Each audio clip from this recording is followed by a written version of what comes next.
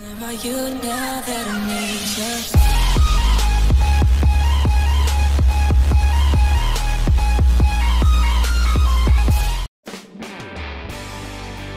New 2018 Audi Q8 SUV review. New Audi Q8 flagship SUV boasts a more rakish profile than the Q7, and it has the Range Rover in its sights. Audi's extensive range of SUVs is set to grow yet again with the addition of the Q8, a flagship 4x4 set to be released in 2018 and rival the likes of the Range Rover. The all-new Q8 was previewed at two of the biggest motor shows of 2017, most recently at Geneva and prior to that at Detroit. Based on the exterior design of the concept car, it will be a large yet coupe-esque SUV similar in concept to the Mercedes GLE and BMW X6, nestling into the range just above the Q7. Speaking of the Q7, the Q8 will be built alongside the large SUV in Slovakia, at Audi Bratislava plant. Best SUVs on sale 2017. It will also have roughly the same footprint as its stablemate, giving it a wheelbase of 3 meters and a total length of over 5, however,